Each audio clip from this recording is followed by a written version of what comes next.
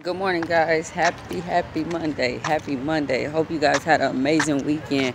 I had a very eventful weekend, but it all ended Sunday in a great message from a friend. Shout out to Pastor Gregory Sanders of the Rock Church in Long Beach. And his message basically was on what ifs. Like, let's stop living in the what ifs, because I've missed so many moments and actually messed up so many relationships and just missed opportunities marinating in the what ifs.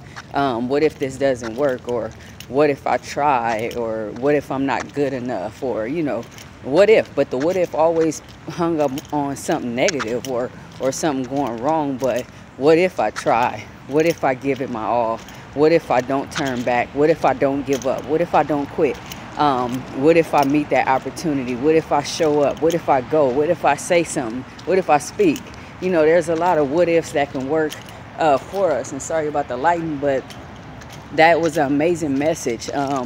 It really just touched my heart, and it hit home. It hit home because when you're going through life and you're operating, and again, I say it a lot, especially on these videos, I have control issues, or had control issues. I really think I'm letting those go.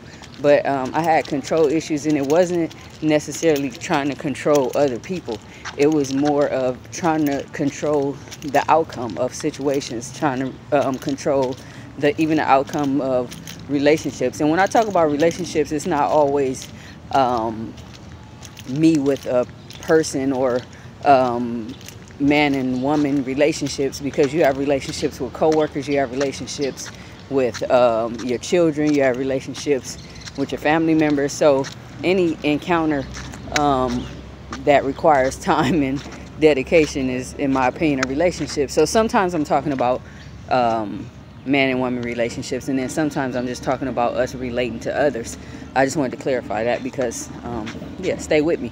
But yeah, we just really have to stay out of the what if as much as possible. But if we're gonna hang with what if, let's think about those positive ones. Let's think about the what if this goes right. What if this works out for me? Let's hang there. Let's hang there, because the mind is powerful. The mind is powerful, and it will take you places that even our bodies can't take us. Our mind can overcome so many obstacles and so many situations and so many illnesses and so many setbacks. But we have to feed it. We have to encourage it. We have to inspire it. We have to be able to walk the talk, and just figure it out as we go. But let's work it out. Let's really work it out.